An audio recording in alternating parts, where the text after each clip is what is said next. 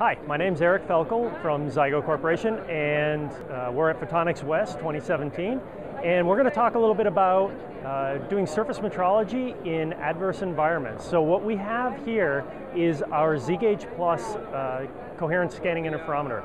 It's a scanning white light system for measuring surface topography, texture, all completely non-contact.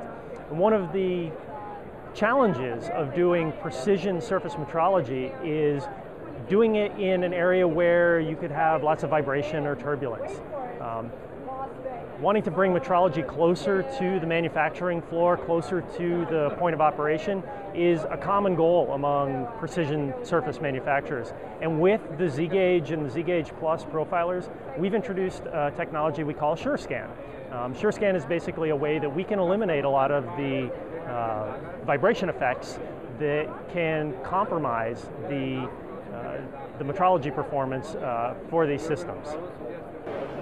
So measuring in less than ideal environments is definitely a challenge to metrology.